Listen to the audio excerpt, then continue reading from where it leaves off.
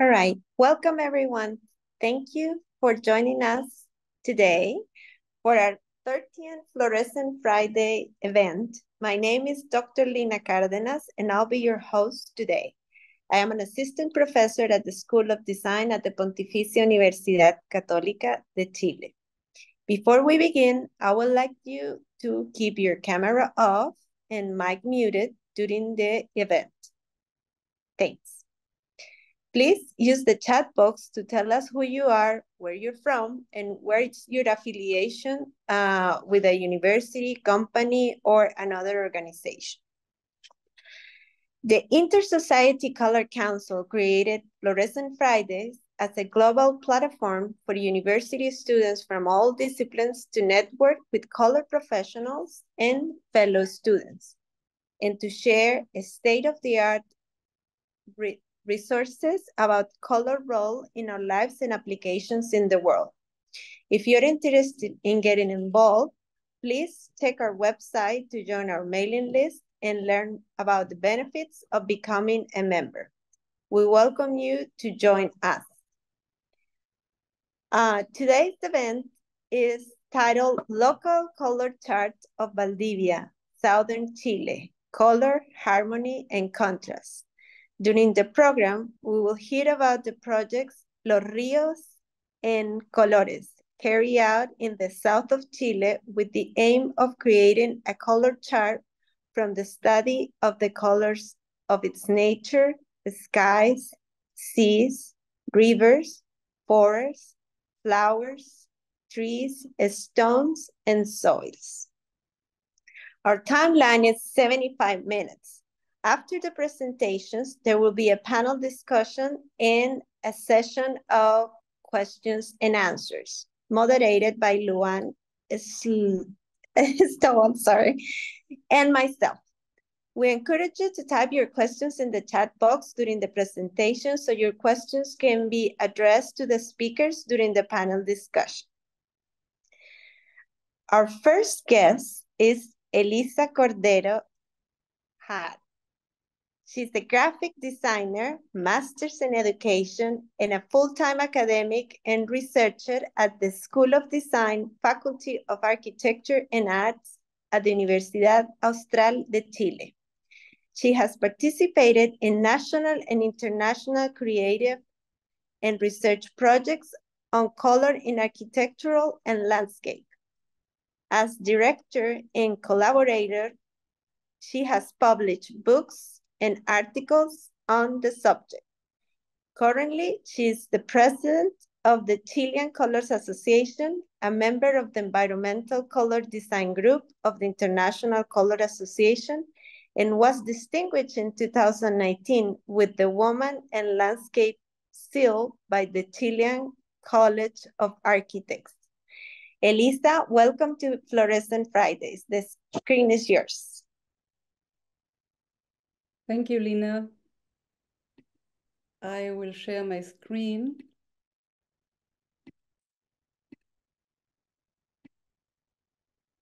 So, can you see it? Yes? Yes. Okay, thank you. Hello, my name is Elisa Cordero-Jahr. I'm a graphic designer and professor at the School of Design at the Universidad Austral de Chile. Today, we are going to present the project Los Ríos en Colores. Los Ríos means the rivers, and this is the name of the region where we live. This name is very appropriate as our region has 63 rivers. The presenters are Ingrid Calvo, designer and color consultant, Catalina García, a recent graduate in design from our university, the students Florencia, Diego, Agurto, and Génesis Alvarado from the third and fourth year of the design program at our university, and me, the coordinator of the project. All of us live in the region of Los Ríos, except Ingrid, who lives in Milan, Italy. Valdivia is a city in southern Chile. It has around 160,000 thousands inhabitants. The Austral University is located on an island called Isla Teja. There you will find the School of Design, as well as other programs such as architecture, medicine, law, forestry engineering, agronomy, and more. As you can see, our university is bordered by 2 rivers, has a beautiful botanical garden, and streets lined with old trees and well-maintained gardens. Our School of Design opened in 2018, so it's only 7 years old, making it a very young school. We have only 200 students who come from all over the country to study here, although the majority are from the south. In these pictures, we see some of them working on the course Color, Harmony, and Contrasts, doing analog exercises by hand, but also on computers. Of course, they also enjoy a good break with friends in the shade of the trees. On this other picture, we can see the students conducting a color exercise with elements from nature that they collected in the botanical garden. They brought them many flowers, leaves, and other natural elements, and in the classroom, they had to find paper samples of the same color as the elements they brought. It was an intense task that allowed them to assemble a small color chart for the course, which we later used to create simple color palettes. At the School of Design, various areas of design are taught. Students can experiment with tools and materials such as metal, wood, plastic, textiles, and others. They also delve into graphic design pieces like posters, books, and other graphic compositions where they explore with paper, typography, colors, drawing, engraving, and more. Well, the idea behind the project Los Ríos en Colores, Los Ríos in Colors, originated from a reflection on the relationship between the colors present in the color charts of the company Cerecita, as you can read there, and the chromatic identity of the Valdivia region and Chile in general. The initiative arose while teaching color at the School of Architecture many years ago, and noticing that these charts had all their names in English, indicating that they were imported from the United States. This observation led to questioning how these charts were created, what their inspiration was, and what logic was behind the selection of these colors. Oh, I'm sorry. While working on projects with students, the question arose about the relationship between the colors of these charts and the colors of Valdivia and Chile as a whole. This concern drove the Los Ríos in Colors project, which seeks to explore and represent the authentic and distinctive colors of the Los Ríos region, highlighting its identity and connection with the local natural and cultural environment. So the idea came up to create a color palette that reflected the uniqueness of our region. For example, by measuring and encoding the color of a Chilean flower in a recognized and universal color system, we could identify a shade of red and another of purple. This identified red tone could be used, for instance, in designing a chair, while the purple could be employed to paint a wall. Similarly, we could apply the same approach to the yellow color of this beautiful yellow tree. If we could measure and encode it in a universal system, it could be used, for example, in designing a web page. As such, we resolved to embark on a project that we presented to the Ministry of Arts, Cultures, and Heritage of Chile. In March 2023, we secured funding of $23,000 to bring our vision to life under the title Los Ríos en Colores.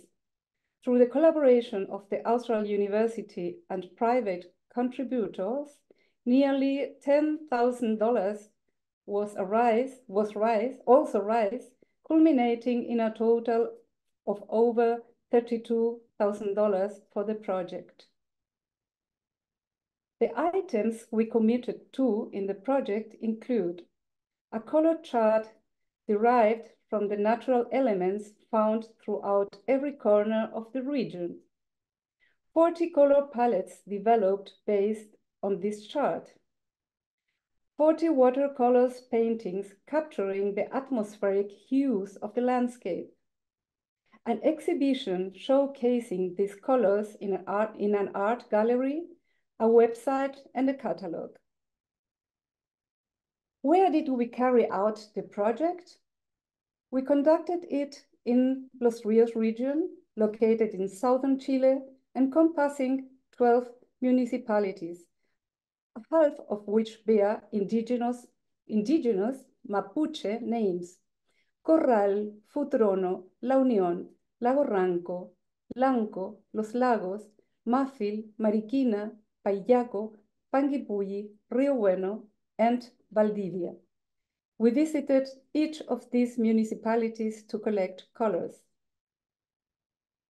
The Los Ríos region has exceptional landscapes that span from the ocean to the mountains, 63 rivers, 11 lakes, different types of vegetation, soils, and skies that change their brightness even for one day.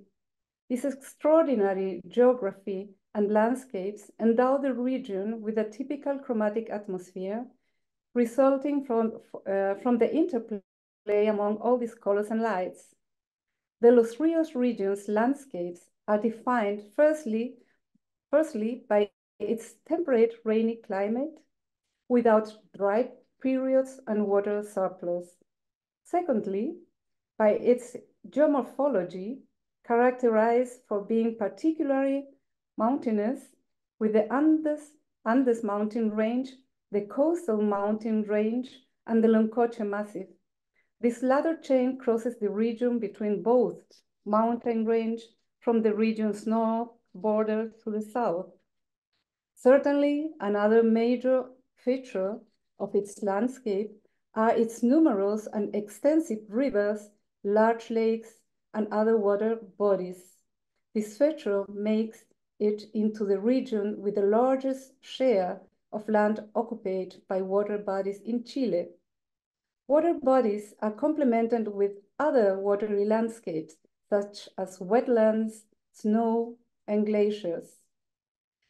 The Los Ríos region is the scene of several natural, geological, and hydrometeorological hazards, such as earthquakes, tidal waves, volcanic eruptions, lake and river flooding, and landslides of different magnitudes, among others. Examples include the earthquakes of 1960, the world's most powerful earthquake in recorded history, which caused the sinking of the coastal area and the subsequent development of extensive wetlands, and the powerful volcanic eruption in the winter of 2011 that you can see here in this picture. We planned our fieldwork by studying a paper map of the region and using Google Earth to identify in advance the specific location where we would gather colors. This process was informed by the expertise of a geographer and a forestry engineer who possessed knowledge of the most significant sites from both forestry and geographical perspectives. Naturally, we also allowed ourselves to be captivated by unexpected colors encountered along the way, such as remarkably blossoming trees, wonderful colored bodies of water, or rain-laden dark skies that compelled us to pause and observe.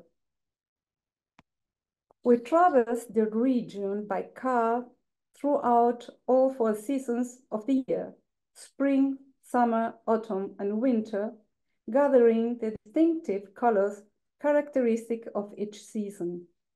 In this region, evergreen trees, which never shed their leaves, coexist with those that transform into hues of gold, orange, and yellow during autumn, only to become bare afterwards. The interdisciplinary team collaborating on this project comprises academics, professionals, and students from the Austral University of Chile. Allow me to introduce them.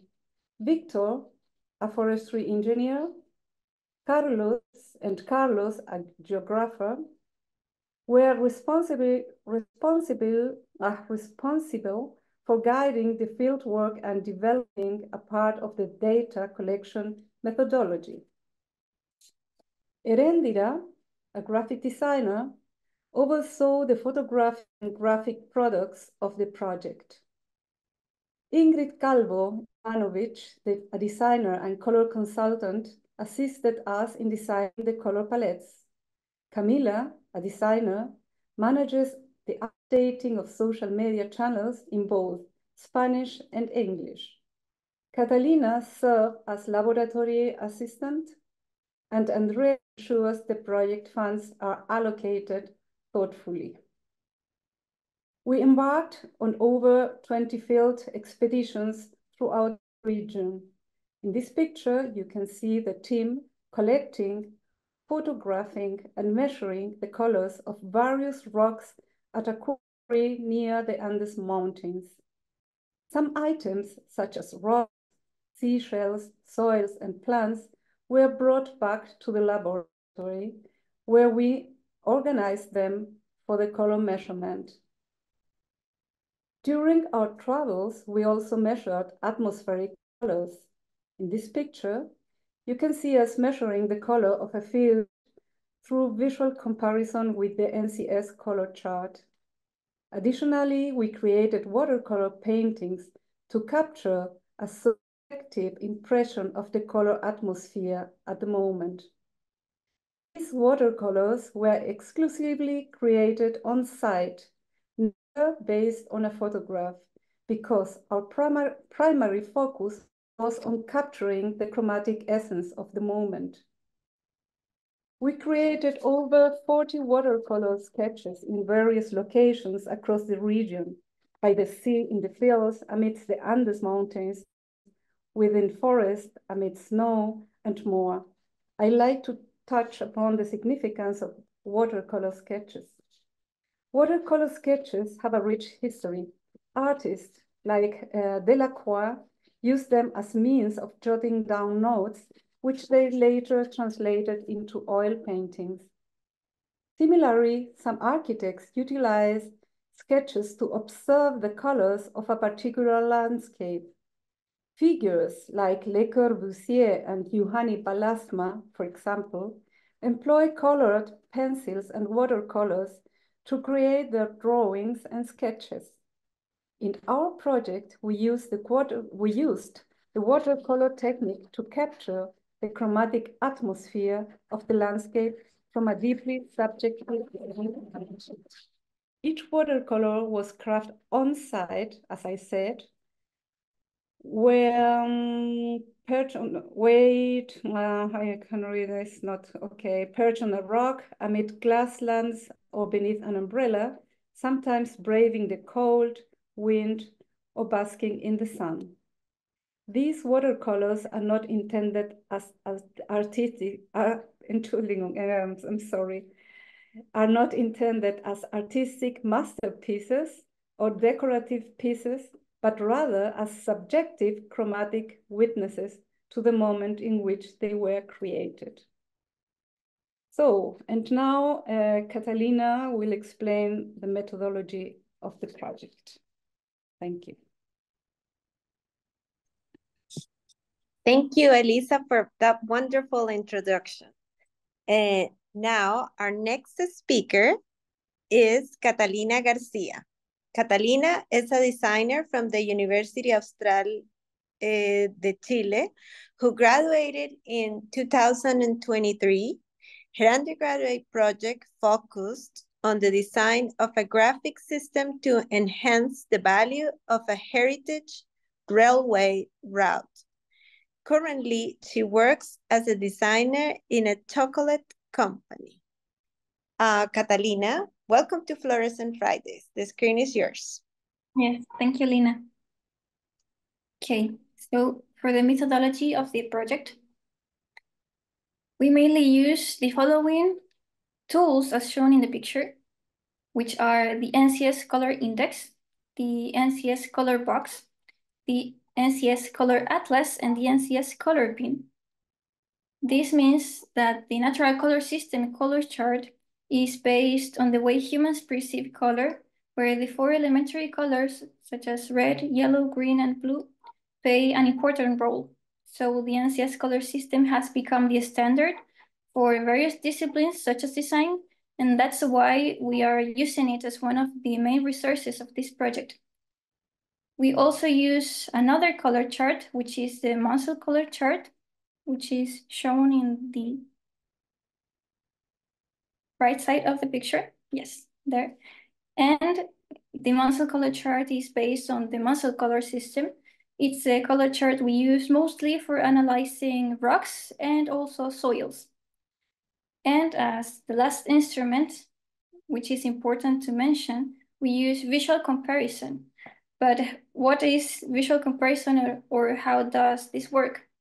The visual comparison, we make visual comparison between the objects and the colors charts and the color charts, which are the NCS and the Munsell color system.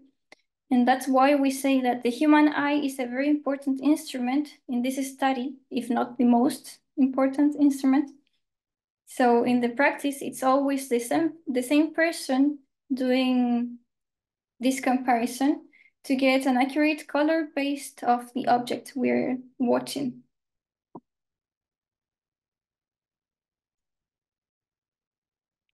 All the items we measured were divided in two major groups, which are first the objects, which consist of rocks, soils, and plants.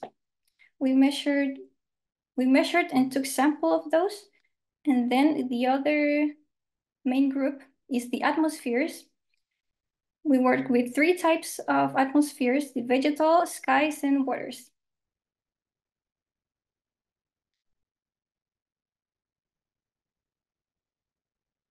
For measuring the objects in the lab, we did the visual comparison, as said earlier, but how do we measure the colors in the laboratory? So mainly by using the visual comparison between the objects and the two color charts, the Munsell and the NCS. We can measure the rocks, the soils with the Munsell color chart, and the plants with the NCS color chart.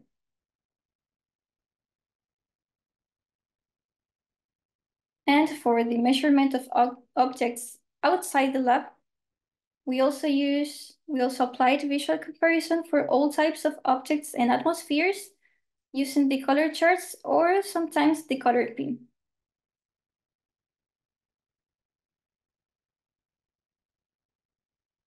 So for the measurement of the objects with an instrument, in this case, the color pin, for plants, we use two main instruments depending on the surface of each species, the NCS color chart and the NCS color pin.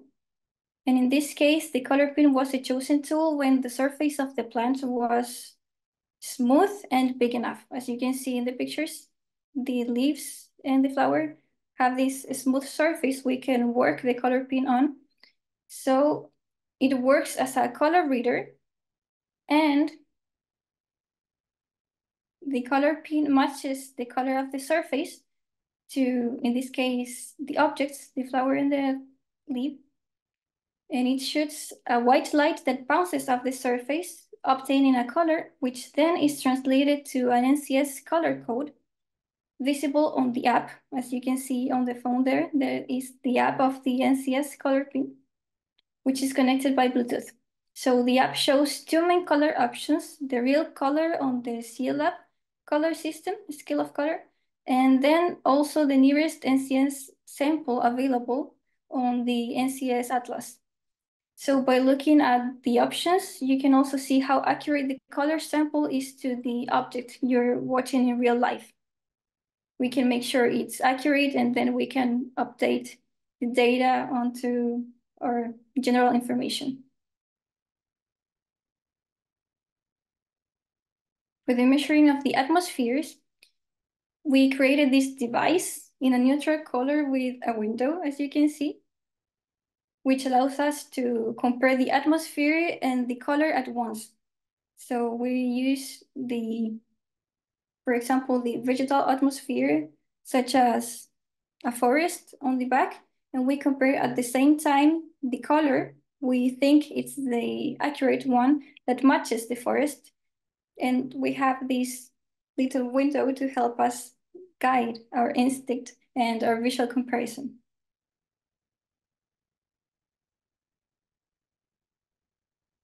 For the collected data, all the information collected in the fieldwork book was compiled into an Excel file, allowing us to visualize and organize all the information. So in that document, this Google Sheet, we can see all the colors are registered with their codes, also geographic location, the transect in which the color was found, and other relevant data. For example, we can see the expedition, the file number. Each color has its own file number, so we can look it up. It's easier to find. And also we worked with many color modes. For example, the NCS, when it translated that code into RGB, say CMYK, and also hex codes, etc. So we have a larger range of color that we can use in different formats, in different mediums.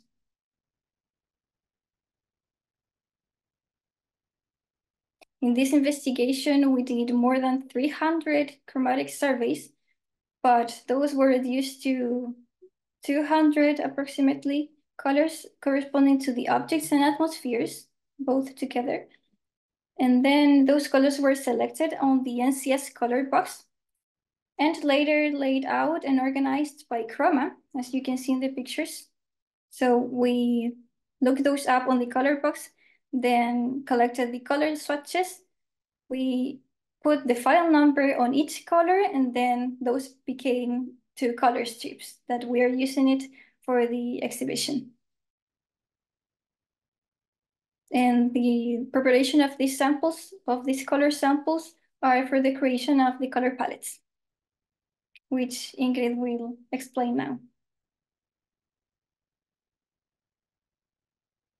Thank you, Catalina, for that wonderful presentation. Now, our next guest and a good friend of mine is Ingrid Calvo Ivanovic. Ingrid holds a PhD in design research at the Politecnico di Milano and an MA in image studies, and is an assistant professor of the design department of Universidad de Chile. She's a color designer and researcher in the field of color, developing methodologies for study, teaching, and application in design, architecture, and art. Ingrid has presented at numerous conferences and workshops in America, Asia, Europe, and Oceania, and is a member of the executive committee of the International Color Association, editorial board of the Color Research and Application, and it is a member of the steering team of the Color Literacy Project. Ingrid, welcome to Fluorescent Fridays. The screen is yours. Thank you very much, Lina. Thank you also to Elisa and Catalina for the introduction and methodology. Now I will explain a bit about how we passed from these interesting data collection processes and analysis to concreting this or making this concrete in a color chart and some color palettes that people can use and that may have their local identity of this region of our country. I'm also Chilean, so it is something also very much related to heritage of the place from where we are. Next. So as you can see here, we met, me and Elisa and the laboratory in January this year. This was more or less the panorama you can see when I arrived.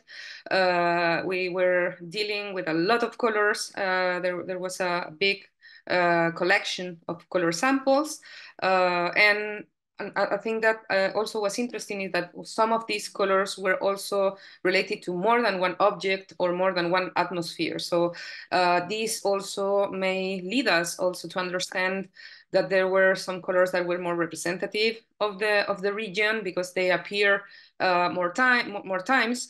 But anyway, the original sample or the original data collection you can see here was very much complex. There were a lot of colors, and some of them were also very similar. So one of the first challenges was trying to make this big data collection of colors something more specific and something that people can easily use and they don't get confused. Next. So the challenge here was trying to arrive to have at the end of this selection of the original color palette or color chart to something that could be more manageable, a number of colors that people can deal with. And also a very interesting thing is, and that I will explain in a few slides more, is some group of colors that people can also name, or they can easily recognize by their identity in a way that this is going to be also used by humans. So having this huge number of NCS color codes is important and useful when you have to communicate these colors for the productive system. But when you have to communicate these colors among humans, they may have also some fantasy name as the usual process you can get when you are going to a painting store, for instance, and you can select a color that is a blue and it's called, for instance, sea blue or skies blue. So these fantasy names that may help people also to understand where this color comes from and how they can easily identify it when they're going to use them. So this also was another challenge or one of the other explanations of why we needed to reduce this original number of colors the researchers got. So the challenge here was to pass from 189 colors that the team collected to a more manageable number that at the end also we were working proportionally with the original number to arrive to the final number, and the final color chart may have something like 50 colors. In this case, it was 48 colors, and to have this for the final chart. So the way in which we were trying to do this, like to do this reduction of the original color chart, and try not to lose the local identity that this color chart had, was through we were doing this reduction through these two according to these two main criteria that we defined. That is that the color chart should be heterogeneous and representative, which is something that I will explain in a few slides. So next, please. So the first thing I wanted to, because this Fluorescent Fridays event is very much focused on students, I wanted to explain a bit more of how we were dealing with this challenge. So the first thing was trying to organize and sort the different colors that the team got. So as you can see in the left picture, we are trying to sort them by hue. But the original name you can give to every color, to each one of the colors, and this was also a very interesting process. We were having a discussion, but it was a fun discussion with Elisa, as you can see in the middle photo, because we were sometimes seeing, we were dealing, of course, with the issue of color relativity, and we were seeing the colors, and they were having one appearance when you were seeing them on the table, and then when we were taking them to compare them with the different NCS sheets you can see here in the middle, we were seeing that some of them that were appearing to be brown when they were on the table, they actually were coming from a family of oranges, and the orange in the NCS system. So one part of this process was agreeing between us. So are we going to consider this color as an orange color, or are we going to consider this color as a brown color? And you can think that this process may be very relative and not that scientific, but anyway. It should be like this, because we are talking about local colors, and we were also referring to the local perceptions of value and meaning that we had in that area, or that we have as part of the Chilean culture. So some colors that maybe were having a brownish appearance or a bluish appearance, but we know that this color has also some cultural meaning, and that it is perceived as a violet instead of a blue, for instance. So we were also considering these different things, and as you can see in the right photo, we were also like trying to agree on which part of the different NCS sheets we were considering that those colors were part of what we were going to call as orange. And from the section you can see that is that is the drawing on the picture, we were considering that was orange, and what remains outside of that section we were considering as brown, for instance. So we were having very interesting conversation and taking decisions also on how we were going to arrange for the first step these different colors in groups of hues or main hues, and then we can pass to the process of selecting the most important ones or the more representative ones, and creating this final color chart. Next, please. Okay, so I was saying before that we were working in this color chart reduction through two main criteria. The first criteria is that this final color chart should be heterogeneous.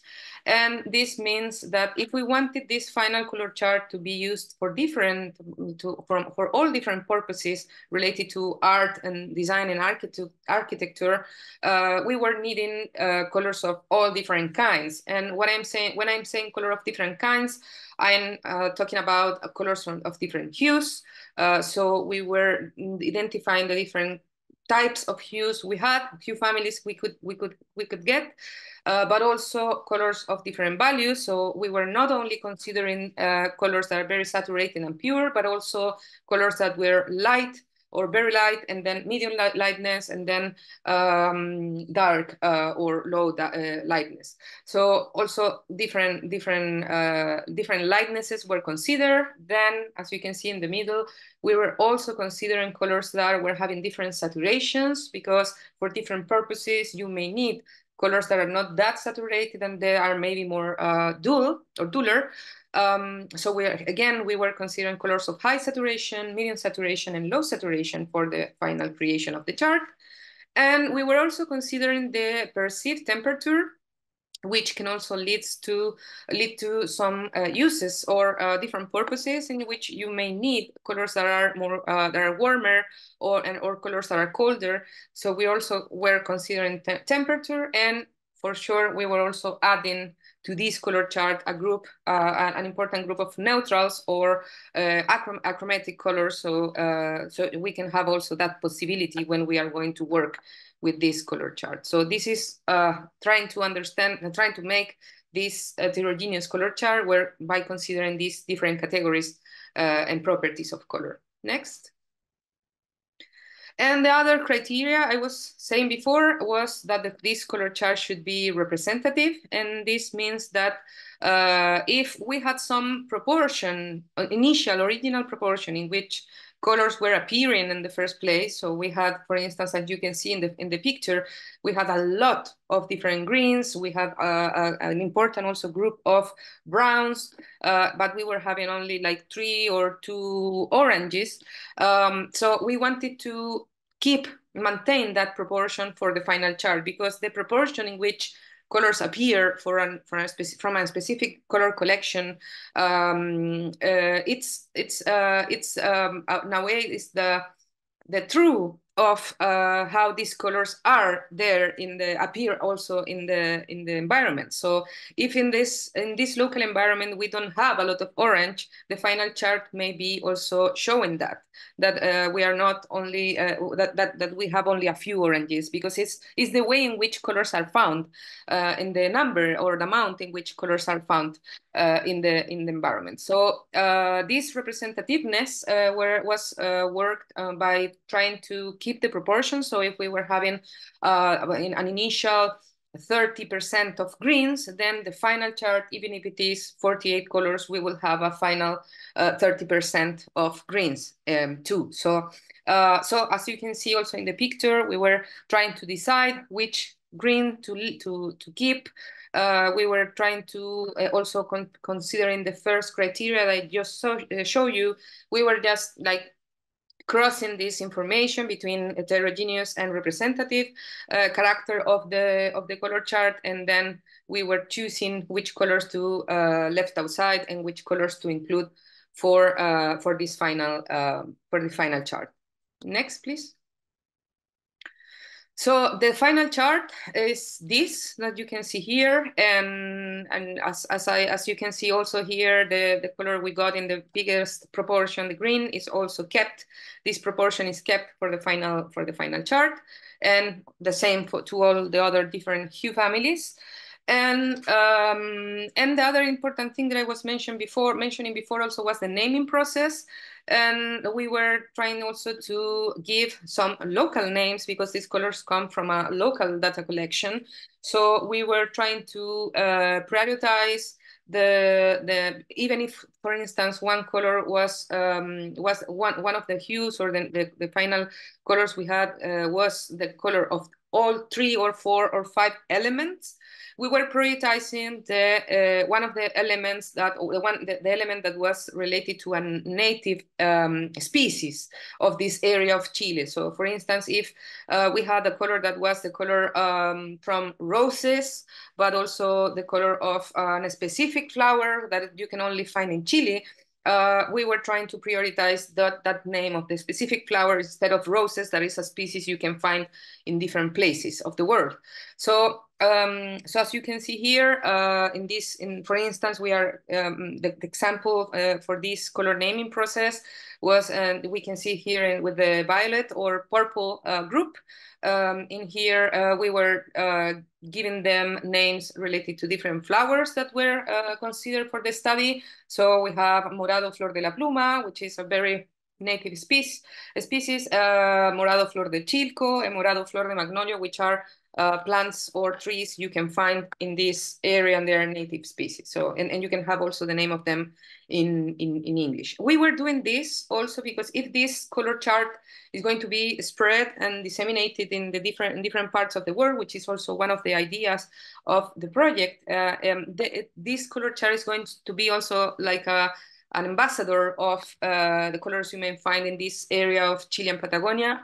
And the idea was also to give some visibility to these native species and to these local values, that maybe some people are going to know this specific flower because they are going to be using this specific color chart, and in this way we are also spreading our natural heritage for the different purposes and for different people that is going to use them all around the world.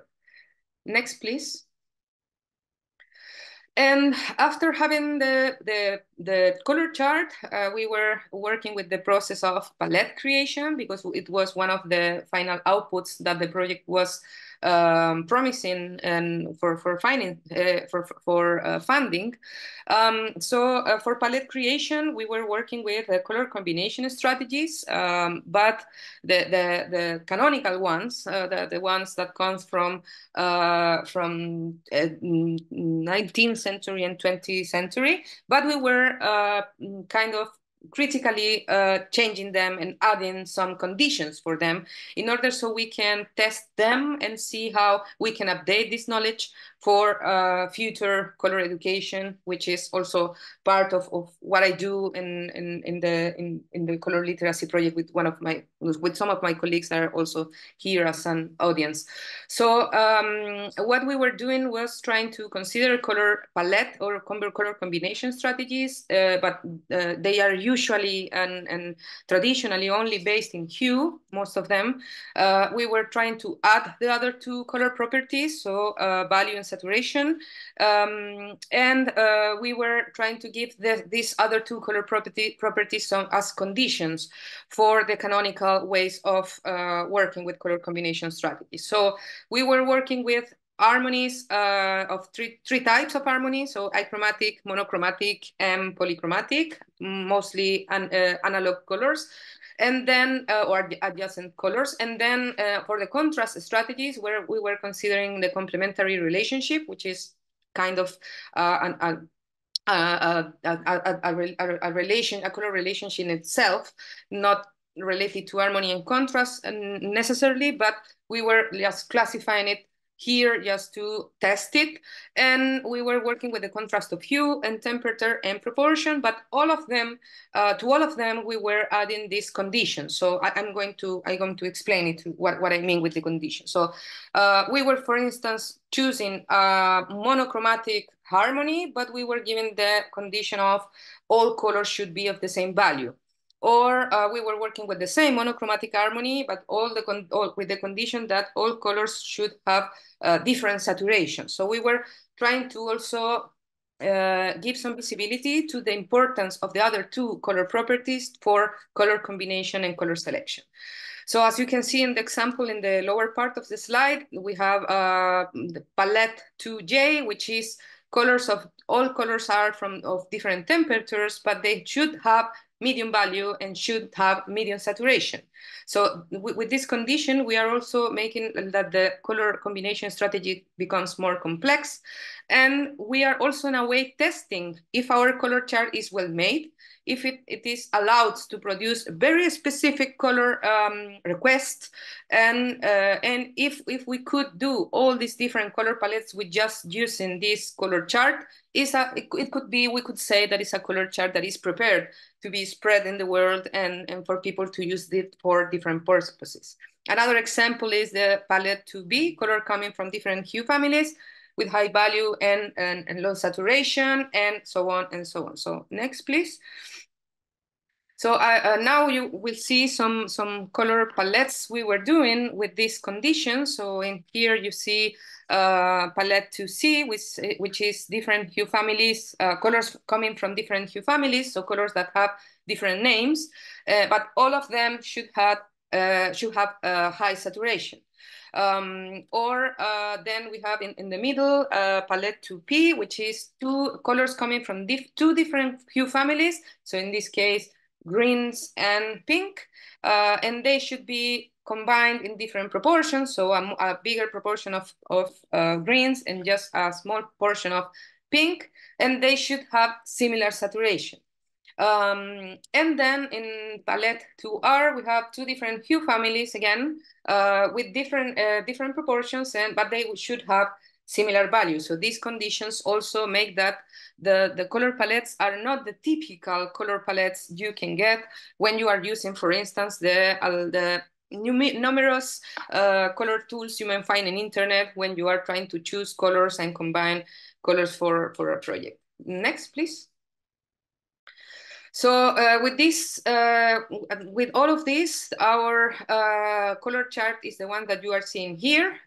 You may notice easily that it has different hues, different saturations, different lightnesses, colors of different temperatures.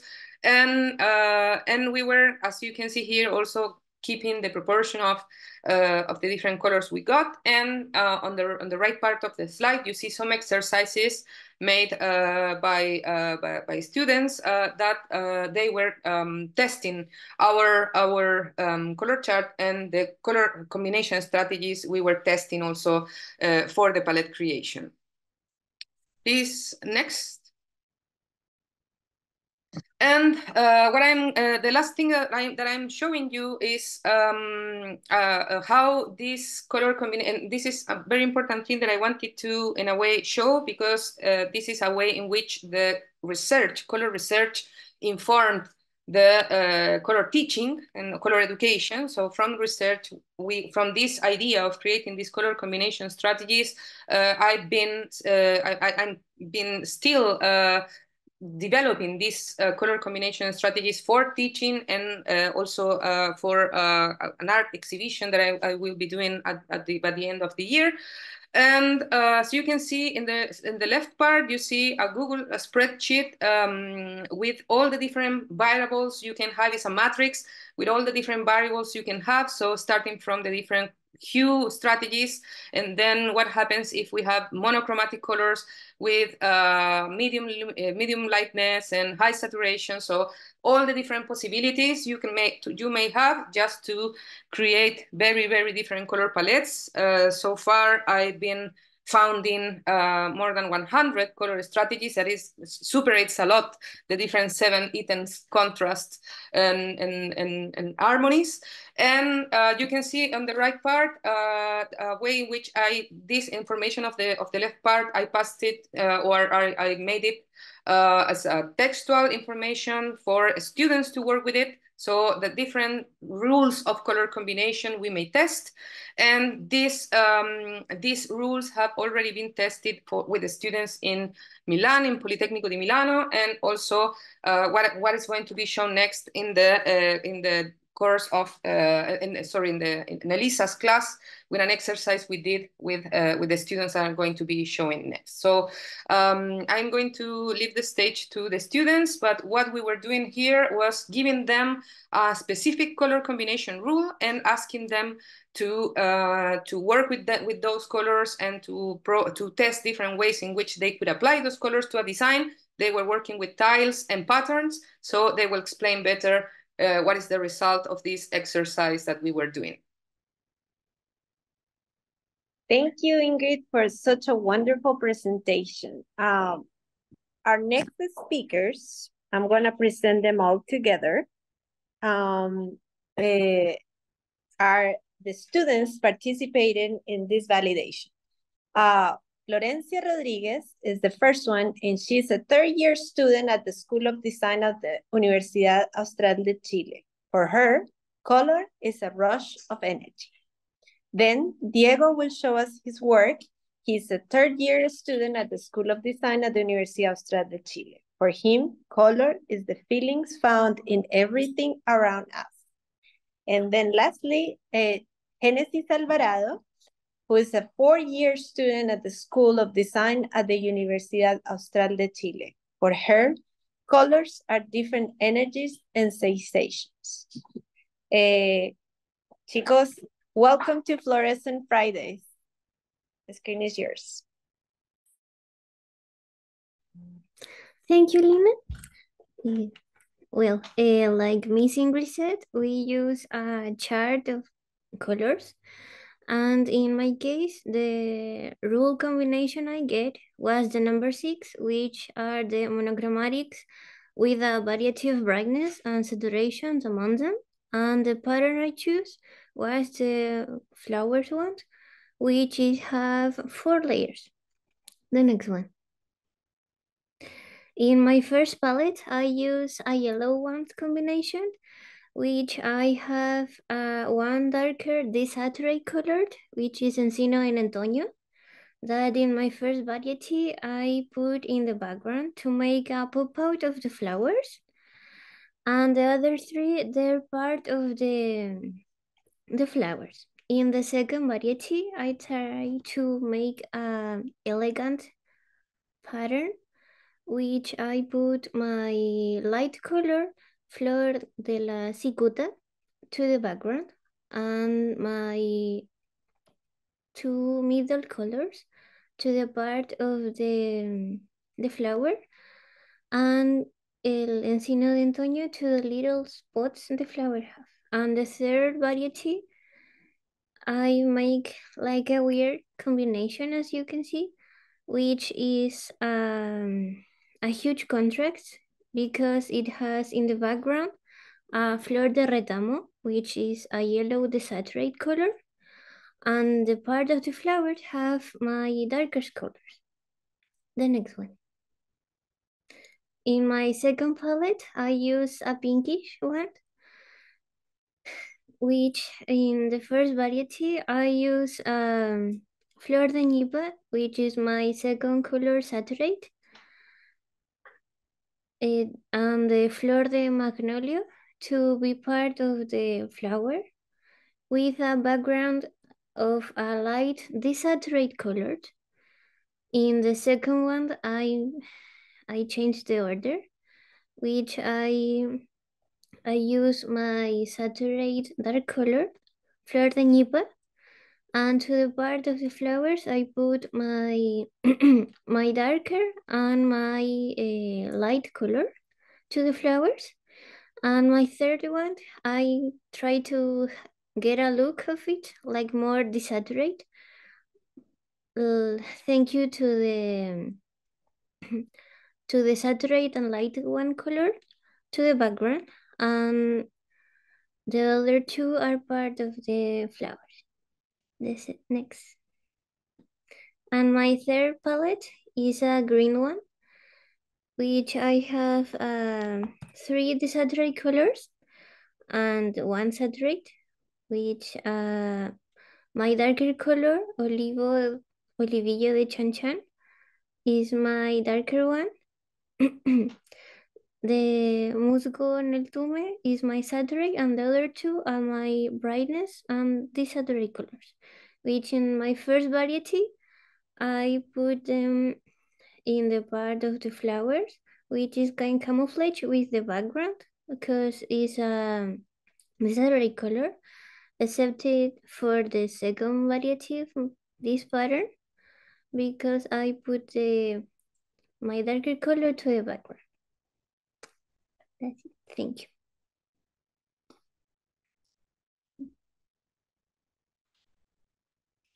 Diego? Hi everyone.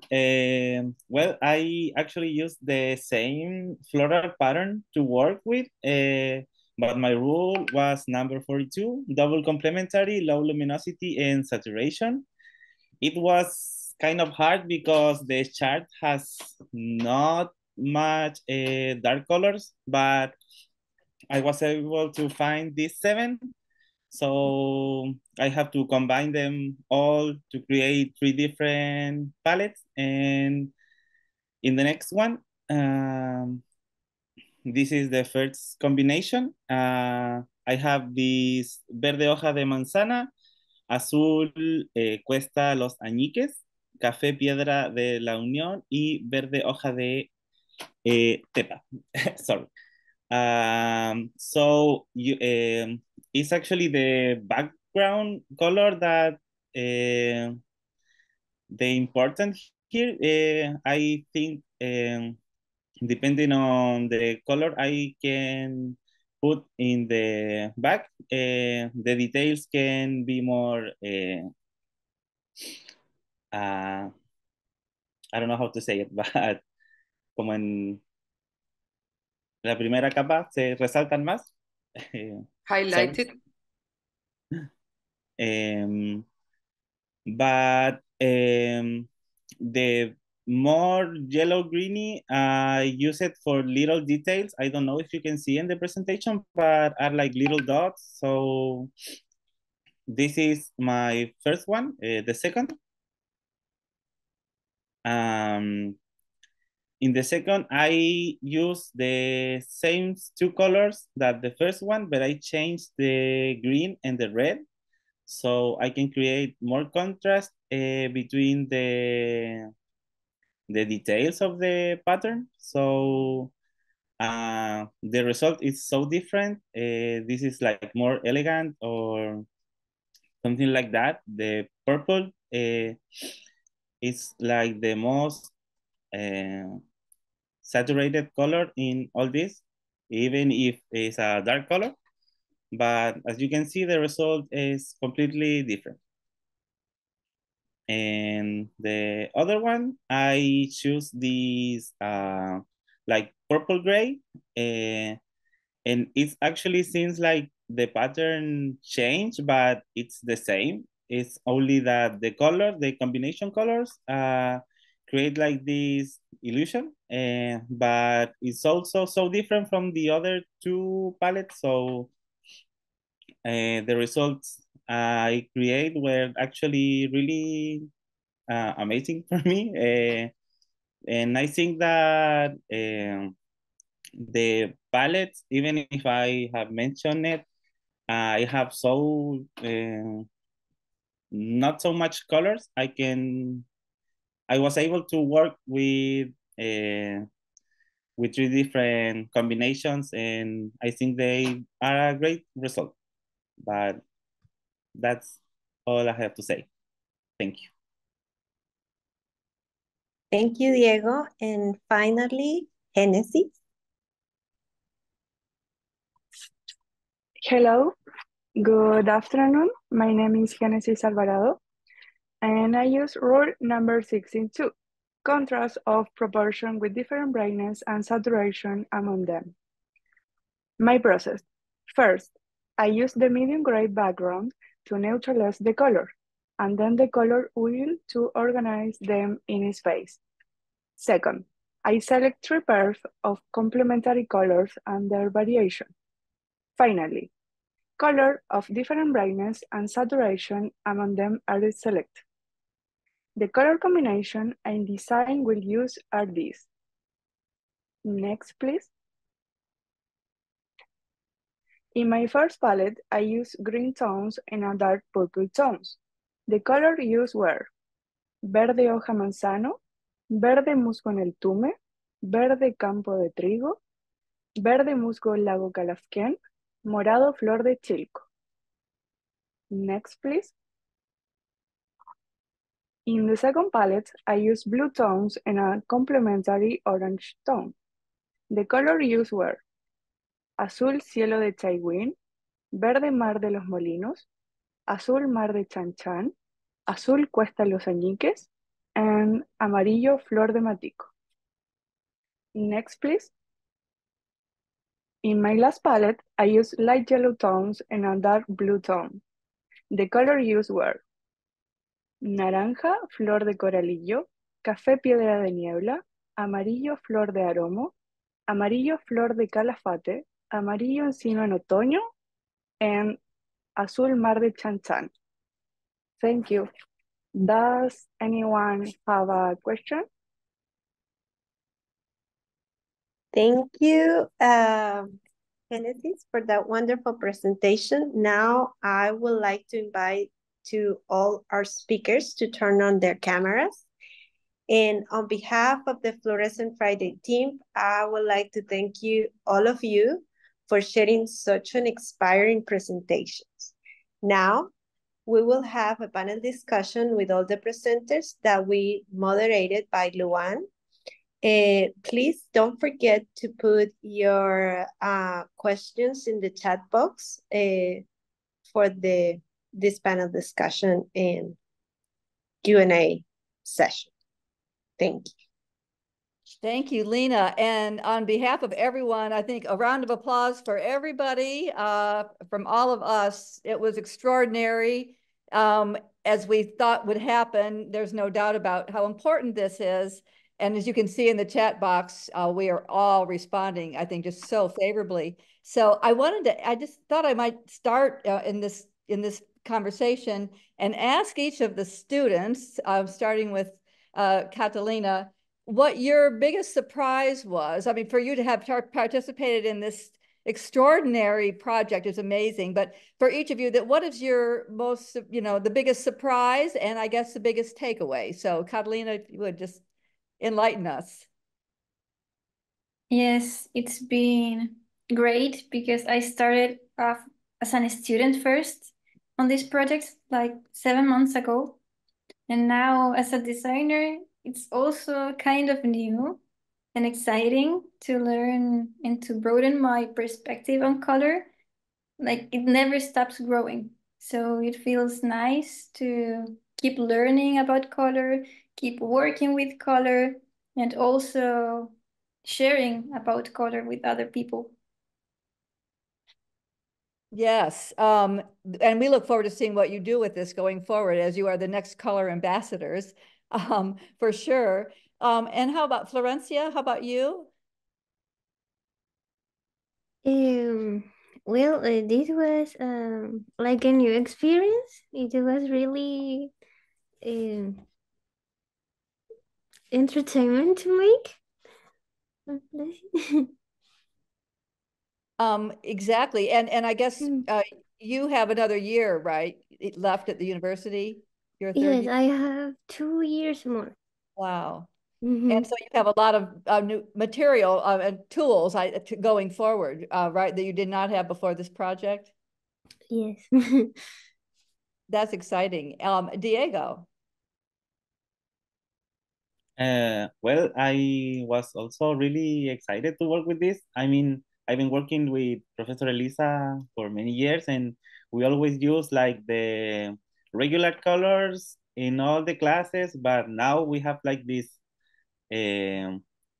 more identity colors from Valdivia and all the places around the city. So it's really great and amazing.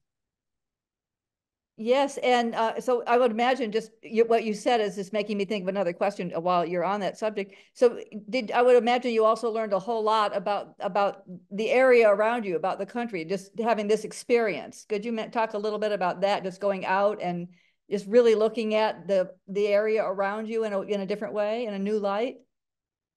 Well, I mean, like all Chile, we have like so much nature around us, and it changed every season in different cities. So we have like now working in only one region, but I think it will be great also work with the same project in other cities. I think we can make so much with all the nature and surroundings we have all around the country. So it's great.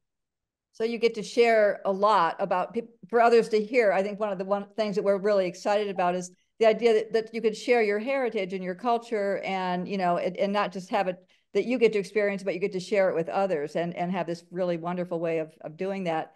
And Genesis, how about you?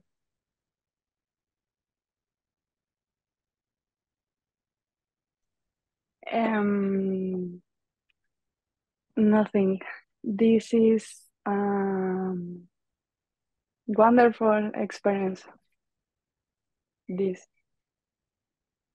Yes, and could and your palette, all the palettes were really interesting. I had a question since for you about that. When you all got to you got one of the a rule number, right? Each of you had a rule, and then the rule had certain criteria on that. And then when you were once you had the rule, how did you pick your colors? Because you had a lot of colors to choose from.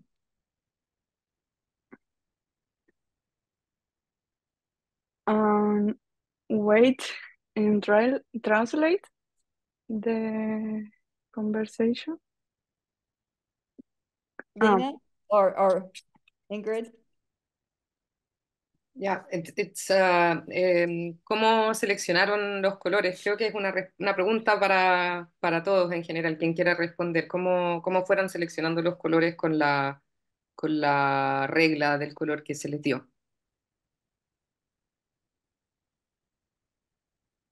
¿Alguien quiere compartir cómo lo hicieron? Well, I think Genesis have kind of complicated the question, but for my case, to choose the colors, I doesn't think a lot about it, but I mean, because I wasn't started to an idea to make a palette of 4 colors, I just started to make separate the colors of the chart to the hues. And then when I saw the pattern that it has 4 layers, I tried to make to critique like which one I need to keep and which one not. So that's what I get.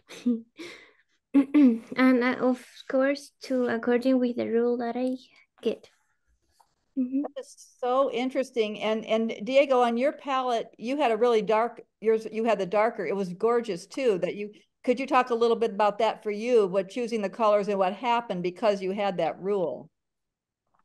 Well, as I say, it was hard because the complete chart has like really saturated colors and bright colors. And so it had like less option, but was amazing the results. Actually, the combinations I could create with the 7 colors I picked. Well, it was more like I make like a list with the shaded colors, so I could pick the last one and use it for apply to the rule that I got.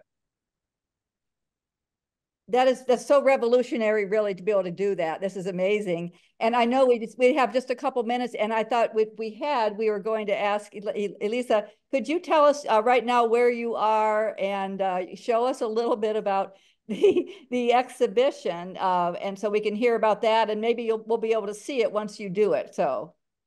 Well, we will do the exhibition in 2 weeks on the 28th of May. So we are preparing.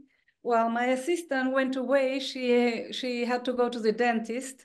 But this is my office. I have many colors here. The color strips we worked with Ingrid. So I made a very big NCS wheel. Maybe you can see here I40R and every number.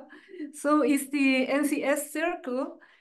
And that's because I will make a very big color circle in the gallery, in the art gallery, with all colors of the project. So I divided them in the most saturated color here. For example, this one, saturation more than 50 in this circle. The inner circle is between 40 and 10, I think. This is saturation 5 or 10, and these are the gray tones.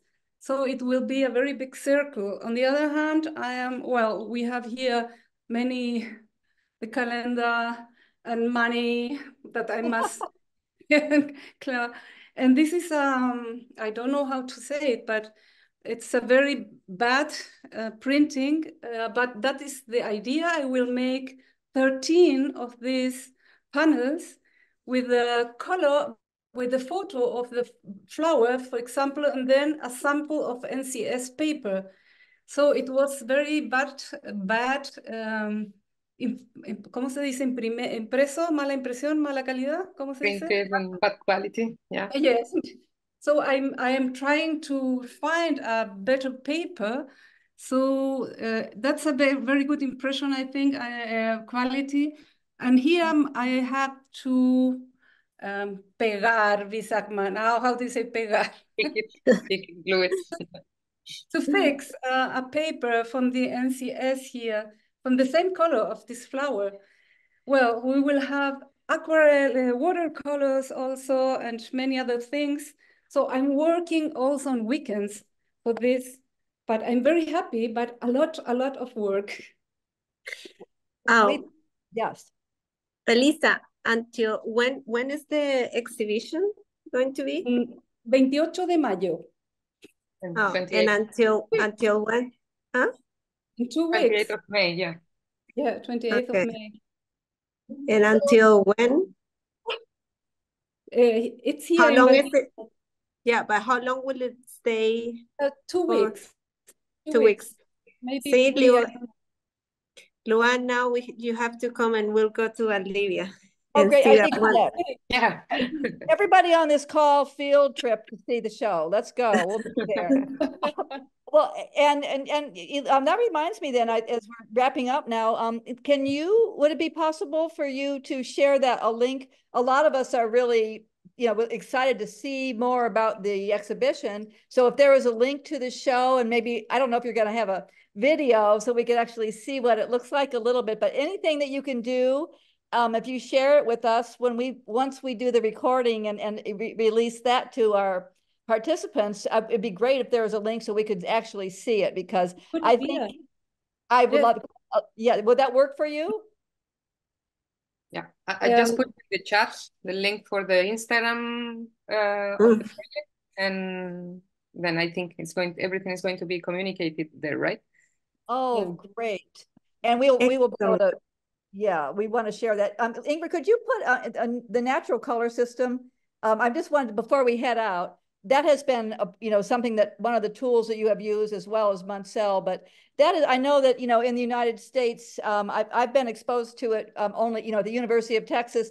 One time I learned about that and I couldn't believe how exciting it was to learn about it. The fact that you all use that, and it's a wonderful tool. This is something that's going to be helpful for all of us to learn. So I think, is there anything else pressing that we can talk about? We could stay all day. But otherwise, I will turn it over to on the color. Yeah, we'll put the exhibit on the Color Council website. That's great, and also probably color literacy. But anyway, I'm going to turn it back to after just thanking you once again, but turning it back to Lena to bid everybody adieu and give you a little bit of final information. All right. Well, just to close up this wonderful presentation, I want to thank you for joining us today. And our next Fluorescent Friday event will be in October.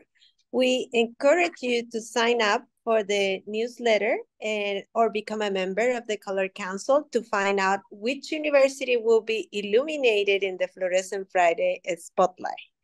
Thank you, everyone, for joining us today, and have a great Fluorescent Friday.